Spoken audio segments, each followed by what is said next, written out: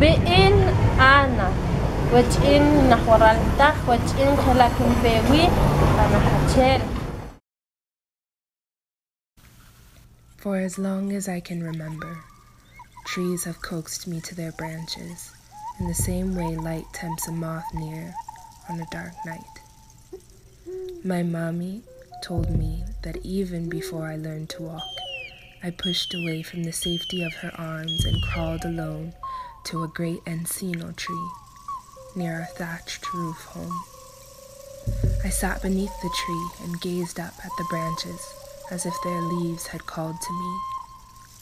As I grew, I pulled myself up among those same branches and stared even higher, hearing new voices.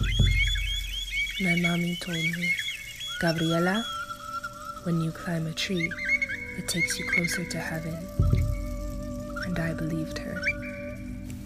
It was not long before the entire canton called me Tree Girl, La Ali Re Hayub.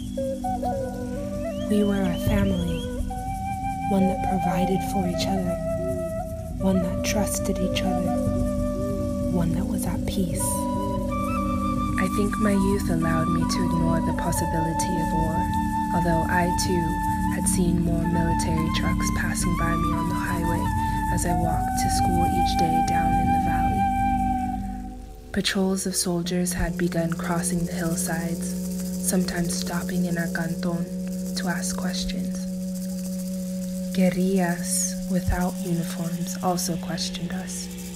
Both sides used the same words. You must not help the enemy, they warned us. If you do, then you are also the enemy. But tree girls are very special. They are not cowards. They don't blame themselves for things they can't control. Tree girls know that when they climb they might fall, but they know also that climbing lets them visit the birds. They're strong enough to face the bad in life in order to know the good. They're strong enough to face pain so they can also know hope. They're willing to risk the ugliness of life in return for the beauty they find. Tree girls find beauty when no one else dares.